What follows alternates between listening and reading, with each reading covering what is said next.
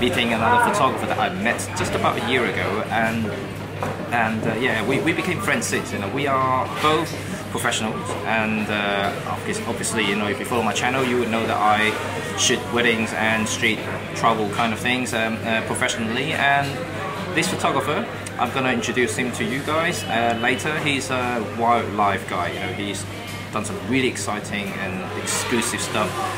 You know, you should really check him out. So I'm gonna put all his details down in the descriptions, and of course you will see him in person in just a sec. Finally he's in London, and I can, you know, go around doing some photography and have some photography chat. So, you know, you might find this quite interesting this time. So hopefully we can get some conversations going on. So stay tuned for this. See you in a bit.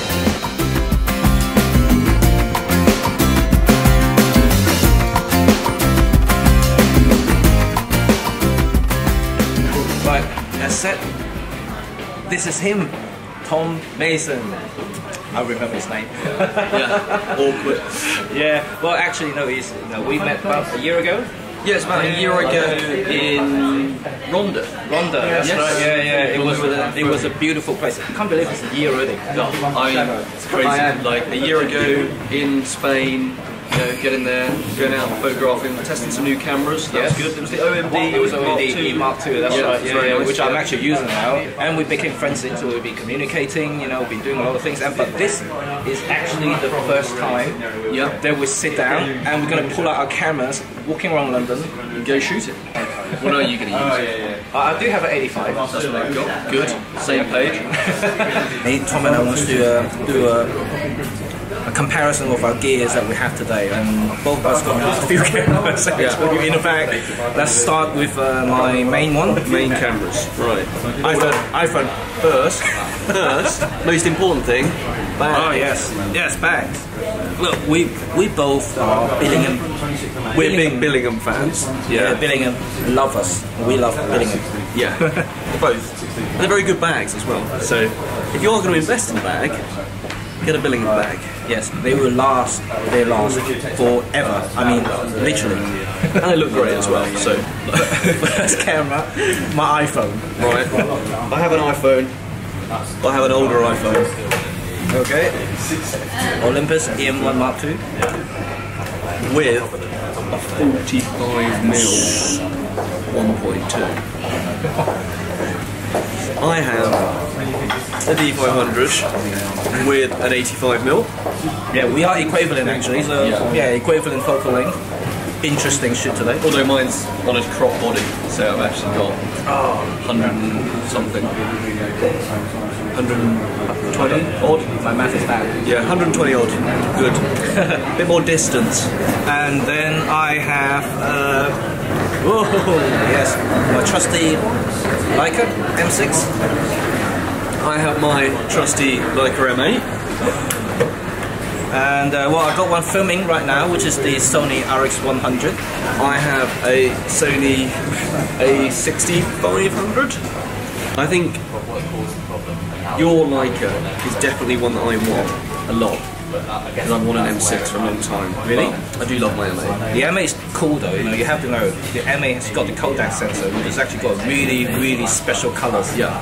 And I think a lot of people overlook the M8 because basically they think that it was Leica's first digital rangefinder and it was a bit of a flop. And yeah, it has a 1.3 sensor that means you crop, but I got a 28mm that gives me a 35mm equivalent. Perfect.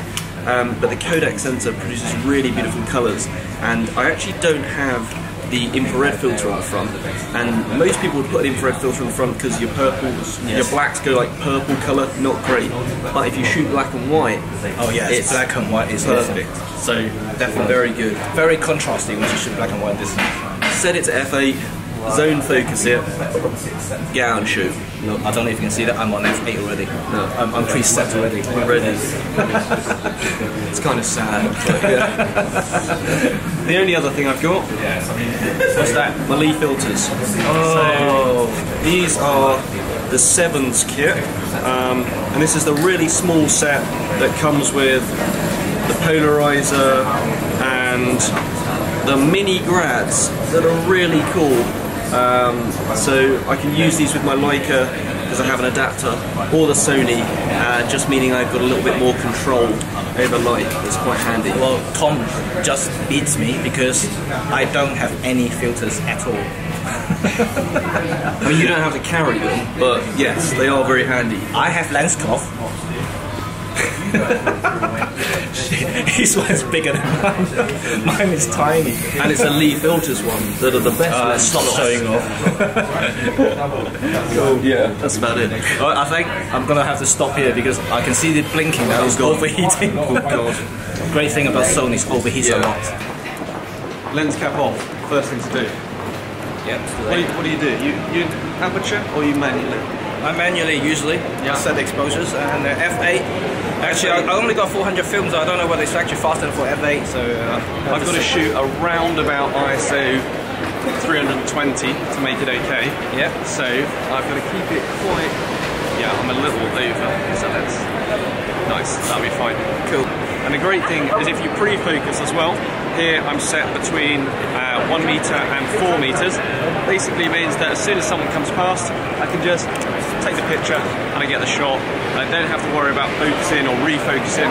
Just ready to go. Just, you know, set, know what it's going to be, and the more and more you do it, the more used to it you get.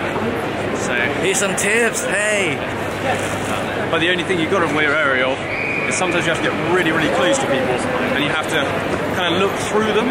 So if you're set at a meter and you've got to get really close to people, just take the picture, stand there and just wait for them to walk off, because it looks like you're just waiting for them to get out of the way and they don't know that you've taken a picture of them. It's cool.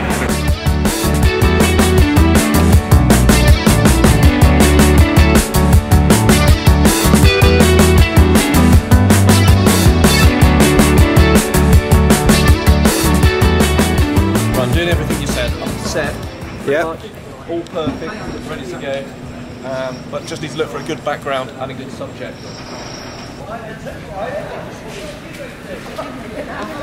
Bright Lane's a very interesting area. Yes. Lots of people milling around, that's quite good. And the biggest thing is loads of people have headphones on. Yeah, you just have to shout louder. Yeah. Oh. Oops. Oh shit. Look at that. And that is why you stop. Oh man. Well, that was a close call.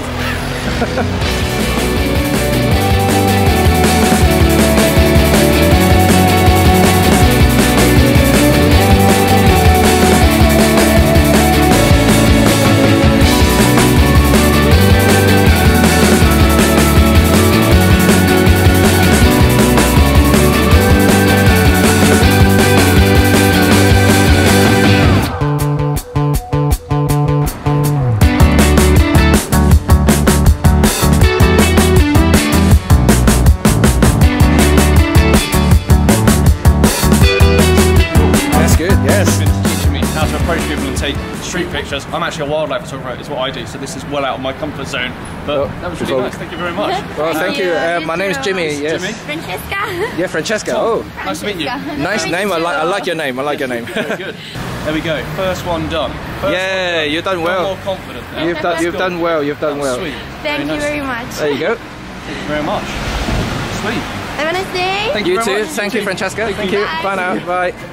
Right. That is good. All right. Was that okay? Yes. You passed. You passed. Done.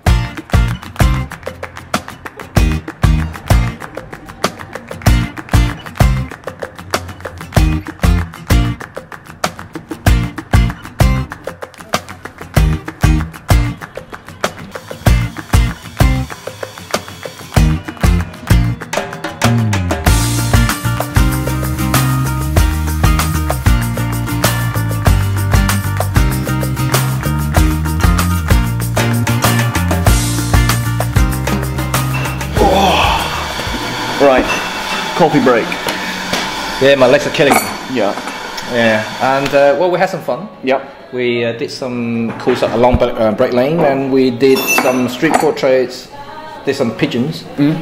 Tom trying to show me how to photograph animals. But I think we're going to do another future shoot on that. Proper one. Yeah. You know, we had some fun, but the street portrait was good. You know, we did some good shots there, and both Tom and I actually went out and asked some nice people, and so we had some good shots. It was good fun to, you know, push myself out of my boundary a little bit and talk to people and just go up to them and say, hey, can I take your picture? You look quite cool. Yeah. And it was quite fun. And you might be wondering, you know, like, why are we having all these out? Because we did use all of them. Yeah, yeah. Surprisingly. Yeah. I mean, like, I did think to myself that I would shoot the 85 more. I think after we've had coffee, I'm going to probably use the 85 a bit more, get some nice out of focus backgrounds and stuff, more isolate people a bit more. And I feel a bit more confident about just going up to someone with a big camera now. But the Leica is going to come in handy for some street, more intimate shots. More intimate. Yeah, you can get a bit closer to the subject, which I often do with my street portrait work, which I actually go up to them. So this is still my tool, but as you may wonder, you know, like, I've got this. Tom mentioned earlier, I've got my brand new 45. So, you know, I'm actually testing this, so I'll be probably using this later on a little bit more, because I just want to test the capabilities of this and how it renders the images. And yeah, so I'll be using that later, and not so much of the Leica. In fact, I only got about 6 frames left. You know, it's not many. Yeah, I've got about 600, so we're good. But that's the thing about digital versus film. But actually, that's an interesting question. You know, like we were having that discussion earlier. You know, like we were walking from a shady area to a bright sunny area, where I start with basically just one film speed. Yeah. You know, like and as digital, I think that's the convenience. I think digital now, you can change your ISO straight away without changing aperture shutter speed. You can just change that. Where I'm kind of stuck, you know, I have to compromise in terms of, you know, sometimes I may not want an f2 shot. I actually want an f8 shot, but I couldn't because I'm struggling with light. So I have to push it. So this is something, you know, like a lot of film photographers or starting out using films, you know, they may not understand the relationship because they're so used to digital with ISO, you know, they can set up and down, but you cannot do that with film. You know, you're stuck with one speed until you finish the roll of film. Yeah, and I think the interesting thing and why I really like the M8 is the fact that, in a way, it's kind of a bit of a gateway to film. Yes. I always see it, because you can't really push the ISO to 1200 unless you're only doing black and white, because it just looks really grainy. But at 1/60th or 160, 320, it looks really good, and that's what I try to keep it at. So it gives you a bit more flexibility in terms of what you can shoot, but at the same time it still makes you a bit more restricted. You know, on my D500 I can nail it up to like 12,000 and just shoot. That's great. Whereas the Leica, I'm a bit more restricted in what I can do. And I think that makes you a little bit better as a photographer, because you have to look for shots. You have to go, you understand. You have to understand and start reading lights. That's why, as a documentary photographer, I use fast lenses. You know, I use 1.2 because that will give me that flexibility in any given situation. I can use lower ISO so get a cleaner shots. Not so much about bokeh. I think bokeh is one of those things that I love the word bokeh, and I like using bokeh. It's a sexy word. Though. Yeah, it's a sexy word. For it has to be for a creative purpose. Like, just shooting bokeh for bokeh's sake is a bit crap. You've got to really use it but I think, especially when you have used something like a Leica, the manual focus aspect of it really makes you think about shots. You have to really concentrate the whole time. You know, if you just stick this in auto, you can just go for it. And it's very easy to do that as well. And you know, you can just stick it in continuous high, just like, you know, don't do that. Don't be that. But with this, I think it's just a bit more slow and steady, and that's quite nice. I'm looking forward to this afternoon of just taking it slow, shooting maybe 100 pictures, something like that, and that'd be great. You know, if I just get 2 good ones, happy day. So I think we're going to finish these. Head out, do some more. Head out, get some more pictures. Right, cool. Let's crack on. Cheers. Cheers. Thank you. Done.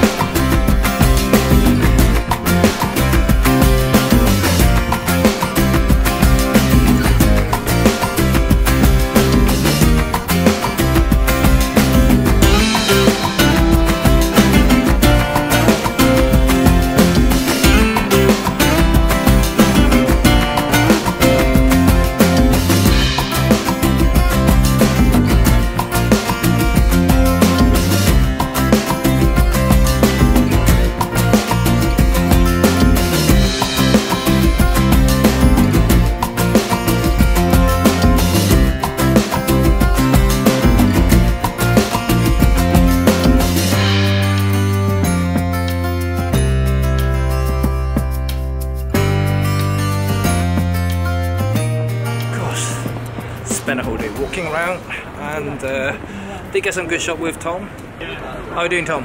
Very well. Just, look, the day has gone dark now. I know. We've been shooting all day. Yeah. Got a couple of pictures that we like. That's quite good. I know. Definitely a fun day out today. We had some sticky wings, so now we're full. They were Jimmy's choice and they were fantastic. Very, very good. And Tom has tried his first root beer ever. Yes, it was nice. It was very nice actually. It tastes kind of medically. Medically. I have to spell that now, it will be on the screen. Yeah. Medically. Let's take that in. 15 per second. 5, 6. Cool. Let's go. We're going to spend the last hour here before we conclude ourselves. Oh, the buildings are really good. I like the light, I do like the light, but unfortunately I cannot see the light because what I have here is the XP2, so it's only black and white. Yeah. And yeah, so I can only see, black or white. Or something in between, greys. Yeah. Well, I think that's the end of the day. Yeah, pretty much. We had some fun at Brick Lane and Spitalfields Market. We did some street portrait stuff. I think it's Jimmy has taught me a huge amount, so that's good fun. Yeah, it's always good. It's always good to have a buddy like this. Yeah, that's awesome. You know, try something new. Yeah, exactly. And next time is going to be something new for me because Tom is going to do something different. Yeah, I'm going to take Jimmy on a wildlife shoot because I think you challenged me today to like go up to random strangers. So next time I'm going to challenge Jimmy to crawl through the undergrowth and try mind you, animals. I don't have any gears for wildlife photography. So my longest lens is only 200. You know, gear's not important. That's the whole thing. Well, the thing is, you know, shooting a deer from, you know, not from 6 feet distance. Yeah, true. But we'll try. We'll see what we can do. We'll try. Yeah, but Tom is going to give me all the hints and all the tips, everything, techniques. So hopefully I can get some cool shots to show you guys. Should be good.